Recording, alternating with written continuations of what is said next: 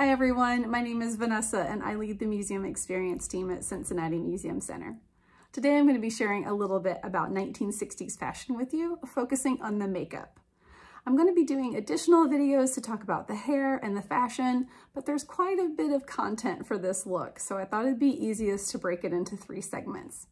So today is all about the makeup. And in the 60s, the focus was highlighting the eyes. So today we're going to start with the brows. So people weren't plucking their brows in the 60s. It was more of a natural brow, and if they were filling them in, it was in light feathery strokes. One thing that I've noticed from advertisements is that this part of the brow closest to the nose has more of a rounded shape. So I've gone in and I've filled in both of my brows. Now for the eyes. I've taken a brush and I've used Too Faced Natural Lust for the shadows today. Really just use whatever you have around the house that has light pinks, aqua colors, so a lightish green, a light blue, or a warm brown. So another palette that I like is Maybelline's the Blushed Nudes, because it has some of those great light pink shades. This is a great aqua color, and then it has some nice brown tones in here. But what I've applied is from this palette, and I've used a light pink to go on the lid all the way up to my brow. From there, I've used a different tool. This works well for me. Really, you just have to use whatever brushes I think work best for you and how you apply eyeshadow. Someone might watch this video and be like, you don't want to use that for, that's not what that tool is for, but it really works for me. So I need, for this look, something that has a little bit more of an angle to it. And that's because you're going to take that warmer color, whether it's that warm brown or a darker blue, and you're going to not go exactly in the crease, but you're going to go right above the crease. So I'm applying that brown color from here all the way just on top of the crease, and I'm winging it out as I get towards the edge of my eye. Then I'm making sure that I wipe off the brown, cleaning that tool, and I'm going back in with a really light pink and applying it just on the lid here, closest to my lashes. And I'm not blending those colors. You're really keeping the definition of the color on the lid, that warm brown or that darker blue that's just right before the crease, and then the lighter color that goes up to the brow. You're using lots of eyeliner, both on the upper lash line and lower lash line.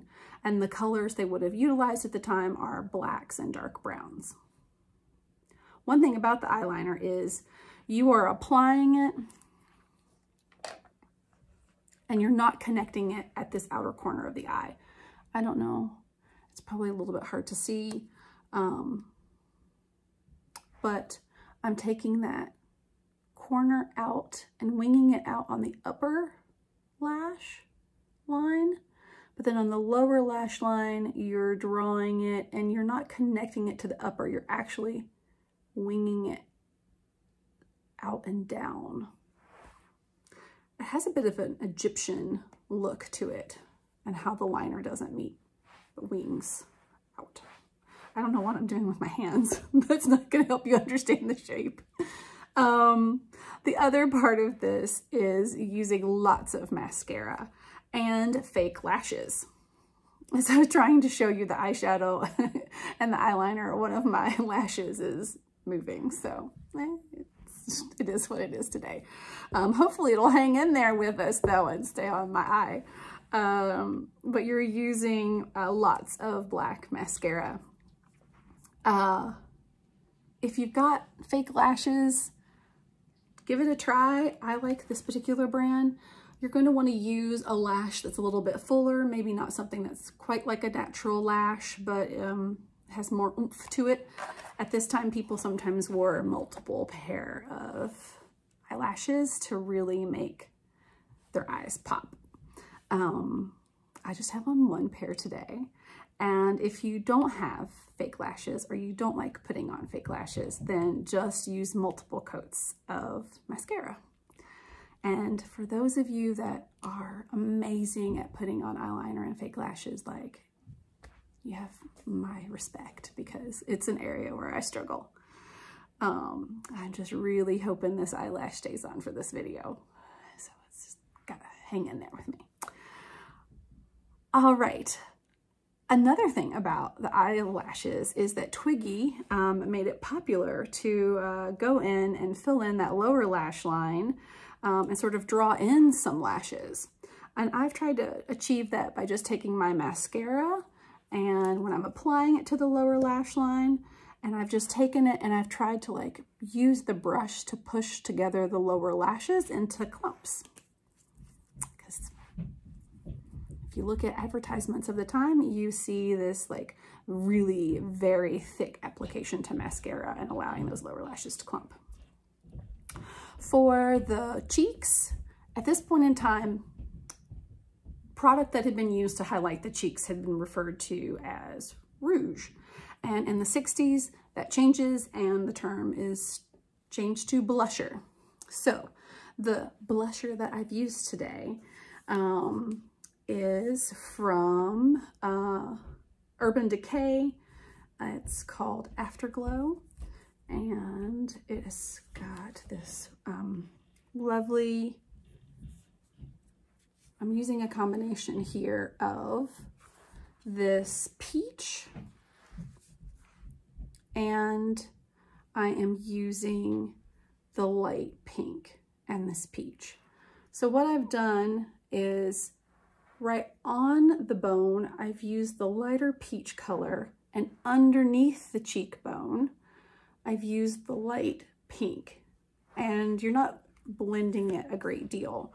So in other decades, blushes applied in different areas are blended more. In this decade, it's really the main focus is creating that warm brown or pink tone right underneath the cheekbone. And the lips were kept pretty neutral because you have so much to the look that with the eyes. So lipstick colors that are really popular at this time are peaches and light pinks. There are some darker pinks, almost like a fuchsia type of color, but primarily it's the lighter pinks and peaches. Yeah, and I think that's it. It's really just quite a bit of work to get the fake lashes on and to do the eyeshadow and the liner. So it's a lot of fun. I'm enjoying replicating these different looks from the decades. I hope that you're enjoying. I appreciate those of you that have attempted to follow along and do this and then posted a picture. Thank you so much. I'm absolutely loving it. And yeah, if you have a question about any of this, please let me know. You can comment of what information you'd like to know or a video that you would like in the future. Some of you have said that you wanted to see a 1980s look, and that is coming in the next few months. I am working my way through the decades, so I'm going to do a few more 60s and then I'm going to do a 70s look here in a little bit. So stay tuned. I hope you enjoy. I am enjoying this so much. I appreciate all of you, and thank you so much for following the social media and online programming that Cincinnati Museum Center is doing. We really appreciate you, and thank you so much. As you know, right now we are closed and we do rely on ticket sales. If you do have the means to give at this time, please consider, and hopefully we'll see you soon once this is all over. Thank you so much. Bye.